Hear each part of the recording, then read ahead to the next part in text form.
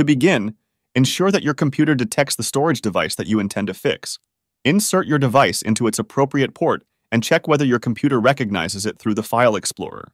Upon confirming your storage device, open the Run program by pressing Windows plus R. When the Windows Run box appears, type DiskPart and hit the Enter key.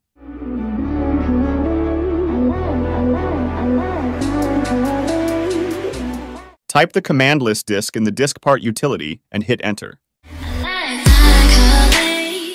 You'll see that the computer has two mounted disks, disk 0 inches, which is the hard drive, and disk 1, which is the flash drive that was inserted earlier. From the list of disks, you'll notice the assigned number of your storage device.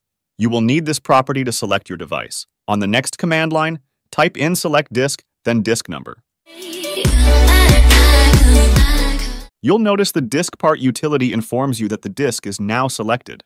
Although you can skip this step, it's a good practice to view the attributes of your selected disk to view the overall status of your storage device. From the command line, type the command attributes disk. When a disk's read-only attribute is configured to yes, it means that it doesn't allow modifications on the device.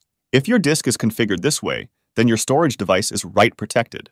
The last thing you should do is to clear your disk's read-only attribute. Clearing it means toggling the state to no, so that the write protection gets disabled. To achieve this, enter in the command.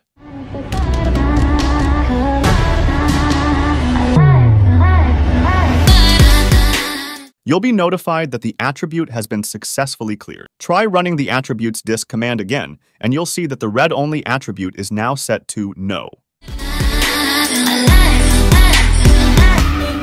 You should now be able to copy files and make changes to your storage device without the "disk is write protected" error.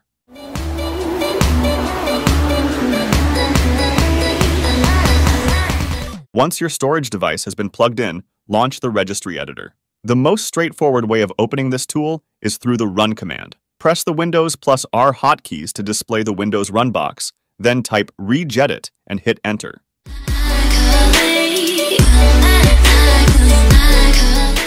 On the left panel of the Registry editor, navigate to the path HKey_local_machine system current control set and control.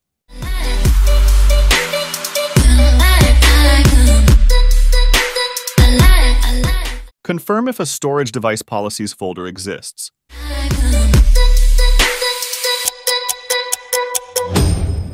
If it does, then you can skip the folder creation process and proceed with the debug creation. Otherwise, you'll need to manually create the folder.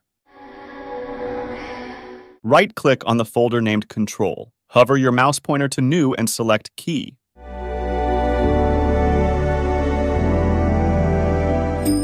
Upon creating a new folder or key, rename it to Storage Device Policies. For the Storage Device Policies to work, you should create a DWORD entry named Write Protect. Select the Storage Device Policies folder and right-click on its left panel to display the context menu. Move your mouse pointer over New and click DWORD, 32-bit value option. Rename the new DWORD entry as Write Protect.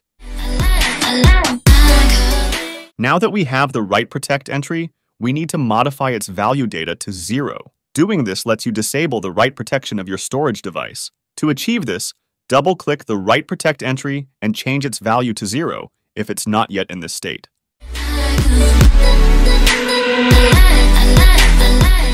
To complete the process, reboot your computer and confirm if the write protection has been removed from your storage device.